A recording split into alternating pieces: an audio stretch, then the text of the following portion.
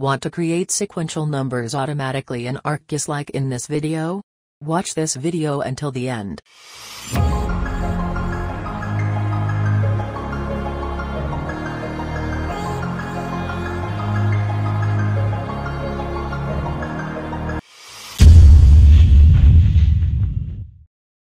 Prepare the data layer that will be sequentially numbered. If you already have a shapefile or geodatabase, you can open it directly. In this example, I will create a new polygon and divide it into several parts. I cut the polygon using the Cut Polygon feature in ArcMap. Click on the Editor toolbar and select Start Editing. Next, select the Cut Polygon tool from the Editor toolbar. This tool is represented by a small pair of scissors. Click on the polygon where you want to cut it. Next, click on the polygon again to complete the cut.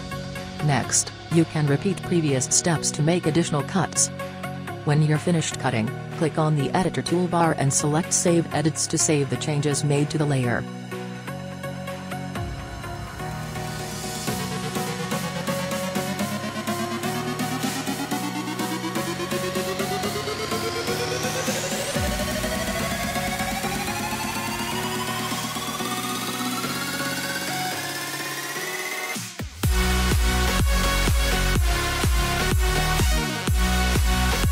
Cut this polygon into many parts so that I can create many numbers as well.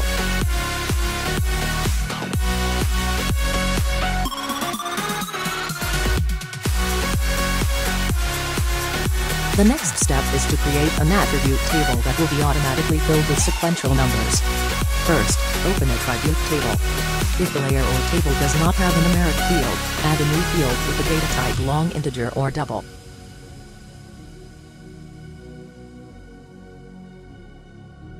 We will be using a script written in the Python programming language.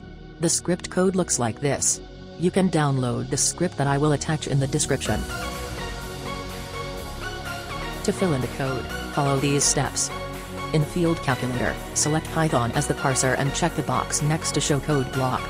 Paste the following code into the prelogic script code block.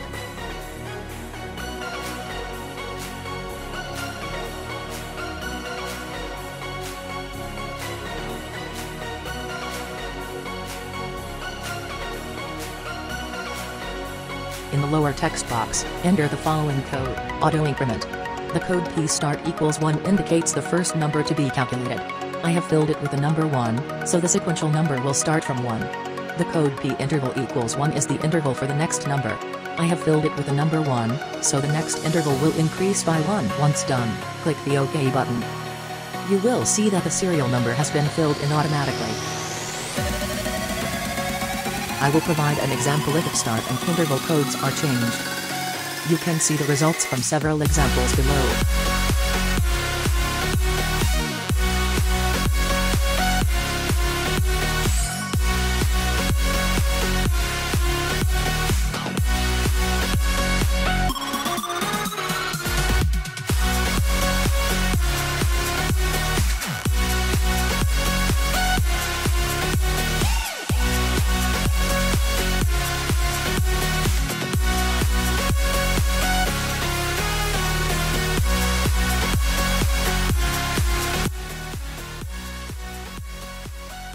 Thank you for watching this video.